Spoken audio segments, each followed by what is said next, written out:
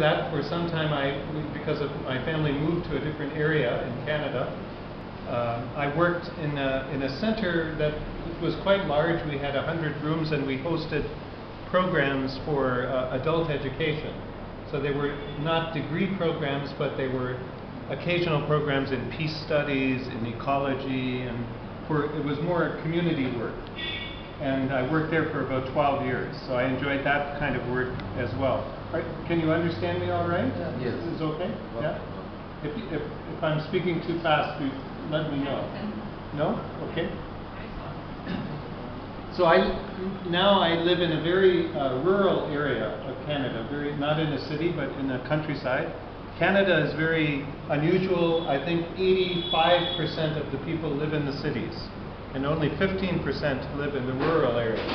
But I heard in Tamil Nadu recently, almost 50% now live in cities. Is that true? Yes. It's increasing very much. And I think throughout India that's a trend. So that's one thing that is important to talk about, is urbanization and the effect on rural life. When I first came to India 4 years ago, I came because I met a man named Rajasekaran. You know a little bit about him? Yeah? Yes. Or should I explain? Yeah? No, sir. Okay. So, and I traveled quite a bit with Rajasekaran, and I was very interested in the nonviolence work that he was doing, the empowerment training in villages. Just last week he was here, and we went to 2 small villages, Adivasi villages, about 2 hours from Madurai. So what I saw there was very painful to see. So in the first village, it was, I think, 16 tribal families who had been moved out of the forest, the mountain where they were living, and the government had built some concrete houses for them, but now the houses were falling apart, and they weren't allowed to go back into the forest. They wanted to go back and collect produce in the forest, and that was, so it was a very painful situation. In Canada, we also have this situation with our indigenous peoples.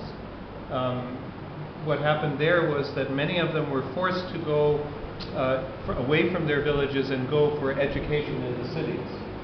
So, and they were taken away from their families, they lost their language. So now we have what's called a Truth and Reconciliation Committee.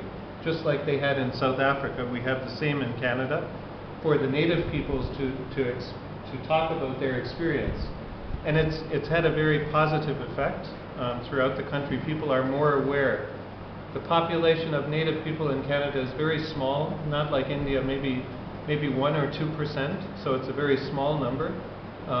But native communities are now rebuilding themselves, so they've become very active, and they've recovered some of their traditions that were lost.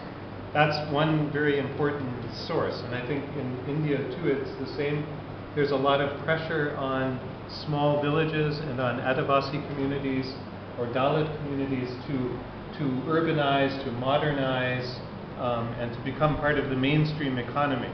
So this is one of the things that I'm very interested in, is it possible to preserve traditional culture in the way Gandhi imagined, in the village culture, and how do we do that? It's a problem here in India. It's also a problem in Canada, where young people are all attracted to the cities. So I have 4 children. All of them have moved away from where I live to work in the cities. That's just very typical. So that's one thing I want to talk about. Another thing is the difference between West and East.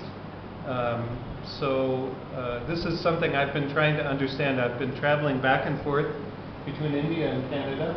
When I'm in India, I have to admit I'm in love with India. I love to be here. I love the culture. I love the traditions. Then I go back to Canada and I think, why are we living like this? We have such a different culture there. So I'm struggling to understand the differences and what we can do about those differences. So that's another thing.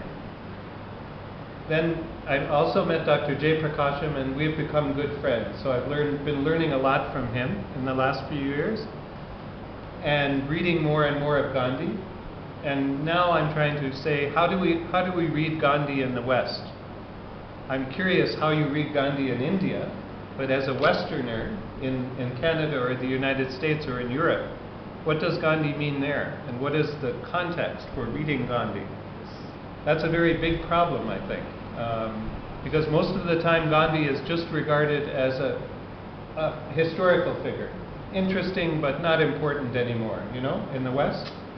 Just someone from the past. So that's very sad that that is the way. There are some people in the West, though, who have been from the beginning very interested in Gandhi, and they took him very seriously. So one person was a man named Thomas Merton, who was a Catholic monk, who read Gandhi very carefully during the time of the Vietnam War in the 1960s. And he tried to translate Gandhi's ideas into the culture of America at that time. And he had a very profound impact in the United States because of what he did. He was a peace activist in a very difficult time during the Vietnam War.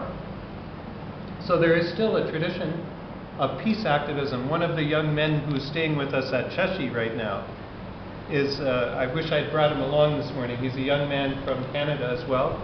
He belonged to a group called Christian Peacemaker Teams. And what they did was they go into areas where there's conflict.